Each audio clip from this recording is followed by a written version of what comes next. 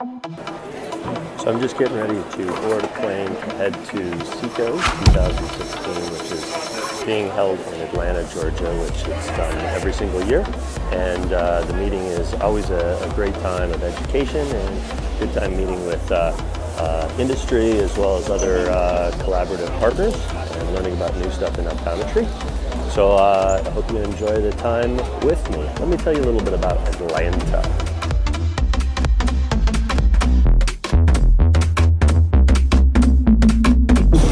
So Atlanta is a great place if you've never visited. There's a couple interesting things that you might want to check out. About Martin Luther King was at his house that he was at, so forth. So that's really, really cool. The other thing is it's the headquarters of Coca-Cola, and they have a very, very cool Coca-Cola little plant that you can go and check out. And also they have a pretty neat monument called Stone Mountain, which is the leaders of the Civil War for the South, where they're memorial.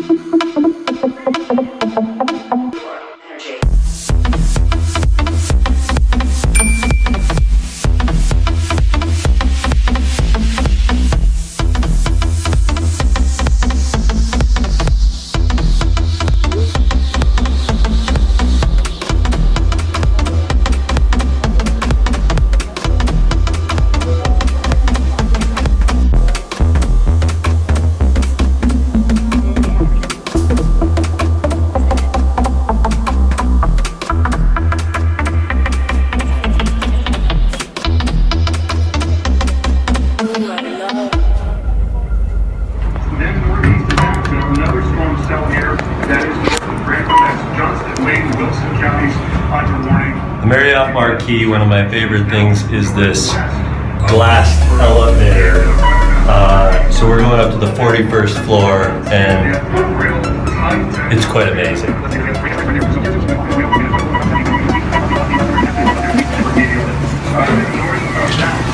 So I Ubered into the city and am now at my hotel and trying to find my room.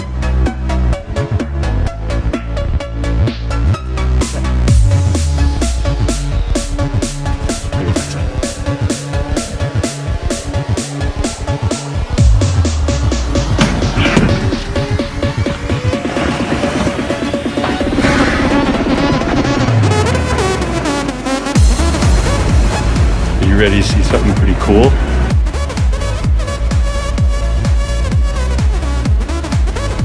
Pretty amazing, isn't it?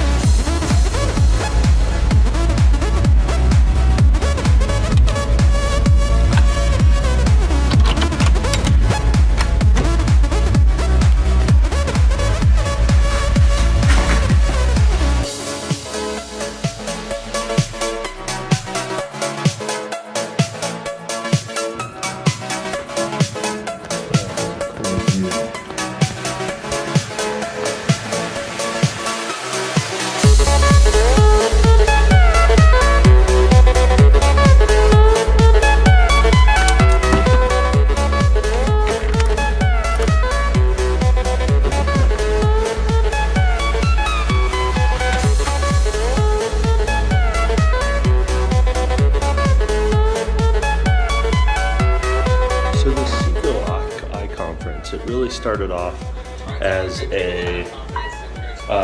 more of a regional meeting, but it quickly grew in popularity to become a nationally known meeting where people from all over the world, all over the country come to it. And it really is one of the first big meetings, generalized optometry meetings of the year. And it's a very good conference. I want to share with you a little bit more about the education and a little bit more about the exhibitors that come to the meeting.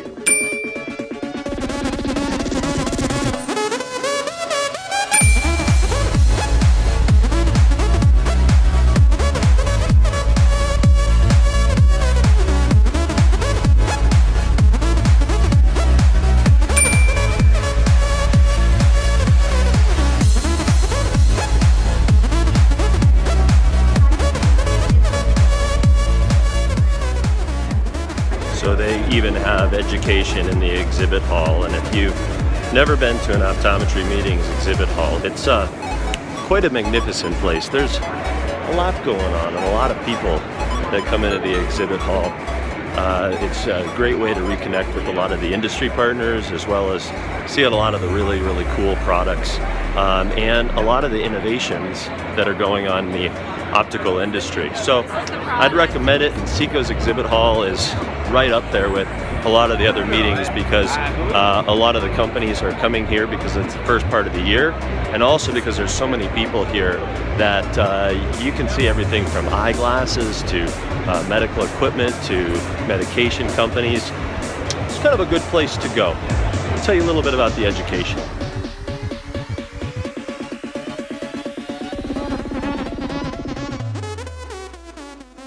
Okay, you've got the badge there. You need the program and the bag. Do you know where your first class is? I am lecturing this afternoon, Oh, okay. so I think I know where it is. I think it's It's 308. 308? Okay, Yes, is that down up here? at the bottom of the escalator. Okay. All right. Thanks, Kathy.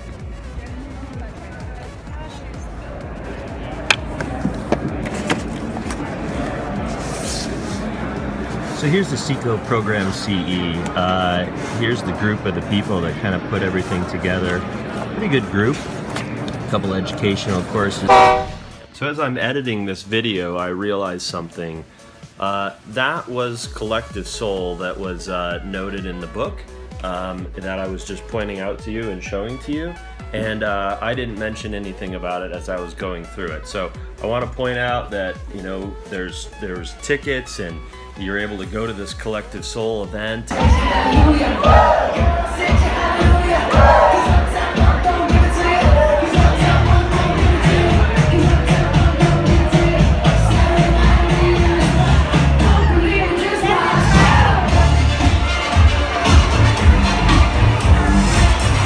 That's not Collective Soul.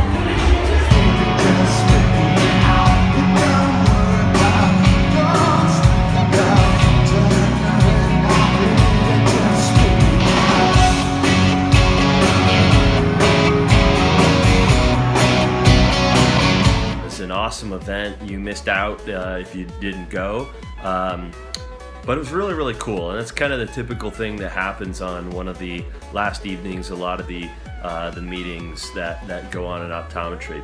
I'd encourage you to check out the meeting and take full advantage of all the cool stuff that is there. We've got a great profession, and there's some really cool stuff going. So wanted to bring that back before I headed back and further explain a little bit more about the education. Here, pretty slick stuff. This guy right here, Paul Ajamian, he was one of my mentors when I was in optometry school, and has maintained a mentor and a fantastic guy. If you haven't ever met Paul, he's definitely made an influence in what optometry is today. I encourage you to meet him if you've never had a chance. But this is the program of CE, and as you can see, there's a lot of different tracks going on at the same time, both in the para-optometric as well as the optometric. And one of the cool things that they have is some really cool CE tracks that look at some things a little bit different. For example, on Sunday morning, we're doing a program that's called the Great Raftivate for dry eye, and each one of us was assigned a different topic, and we're looking at ways that we can prove our point about one dry eye topic, one dry eye treatment being better than another. It's kind of an interesting concept, because in this case I got artificial tears, but whoever doesn't prove their point ends up being completely thrown out of the boat, so to speak. So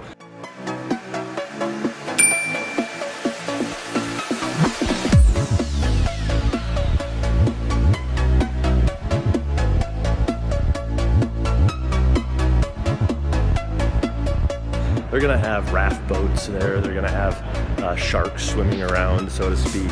And it's a little bit different than education like you would normally see it. So kind of slick, kind of different stuff. If you've never checked out the CE here, it's pretty cool. You're missing out.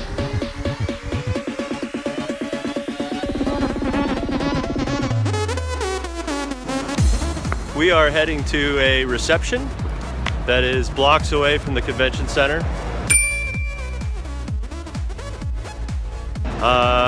With RPS, Sedeno detector, and Inflamadry.